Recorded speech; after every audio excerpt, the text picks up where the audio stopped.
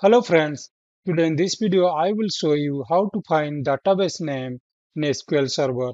So what I'll do, I'll just navigate to SQL Server Management Studio where I will show you multiple approaches to do this. Okay, now let me go there.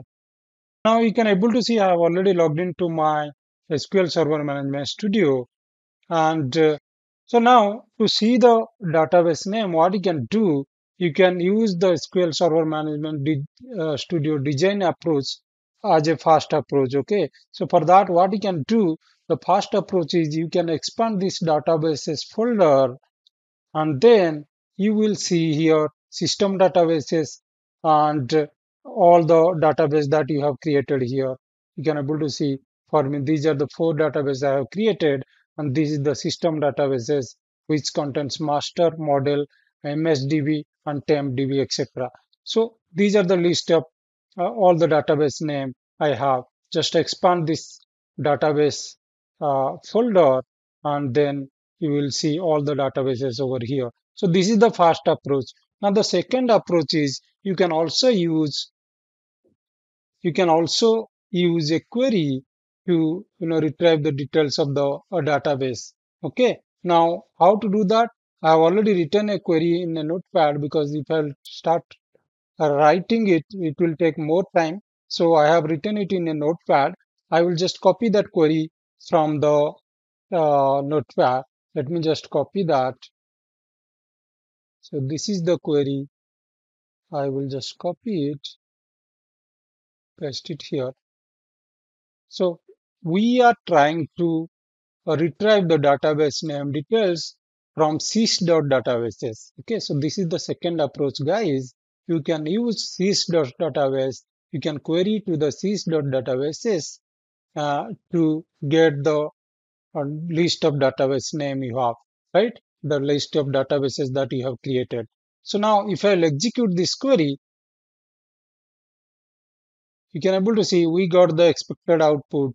So that gives us complete list of databases name, right? Including the system database as well as the custom database that you have created by yourself. Now, if you want to get only the list of databases that you have created, that means if you want to avoid the list of system databases, what you can do, you can add a where condition here, a where database underscore ID. You can able to see it here, right? Is greater than 4. So if I'll add this condition, if I'll add and execute this condition, you can able to see now we have the list of database, the custom database that we have created, and we are now not able to see the list of system databases, right? So these are the two ways. Either you can add this where condition to get the list of custom databases, and if you want the complete list of database name, you can just avoid this where condition. You can remove it and execute the query, right? So this is the second approach, guys. Now the third approach is we can also use a stored procedure to get the details of the database name, all the database that you have created, and the name of the stored procedure is sp underscore databases. Okay. Now the third approach is we can execute the sp underscore databases stored procedure to get the list of databases that we have created here, right? So what you need to do, I'll say execute sp underscore databases. You can able to see it here, right? So let me just execute this. Here you can able to see we got the database name, including the system database, everything, right? All the database name we got, and including that we got the database size as well. So basically, when you have a requirement to get the name of all the database, including the size, this is the best approach, guys. You can utilize. Just execute the sp underscore databases stored procedure. So this is the third approach.